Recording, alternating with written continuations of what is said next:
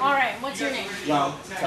John, nice to meet you. And you are number 5 in line.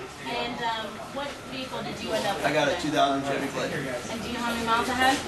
169,000. Do you know how much you paid for it? $599. $599. You're number 5, so how long did you have to wait in line? I was here Tuesday night at 8 o'clock. So, all by yourself? Yeah.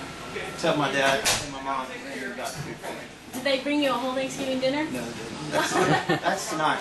Okay. We plan our Thanksgiving around this. So. Around this. So they said, if you go get a car, we'll move Thanksgiving for you. Yeah, I kind of had to. I totaled the car running over Raccoon 2 weeks ago. So you needed this vehicle then? Yeah, because I go to Pitt State and I needed a car. And how'd you hear that Mel Hambelton was the place for you? Let's see. I heard about it last year, and I came last year, but there were like 20 people, and I came Thursday night, and it was too late. So I figured I'd come back early. We thought, oh, we'll check on Tuesday, we won't be there.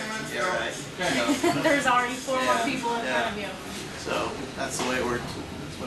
Did you get the one you wanted though? Yeah, I really like this truck. It was between 2, and I really like this one and the other white Monte Carlo, but I like the truck.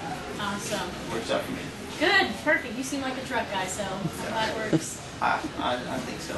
All right, well thank you, and I hope you have a good rest of your semester at Pitt State. Thanks, appreciate it. Awesome.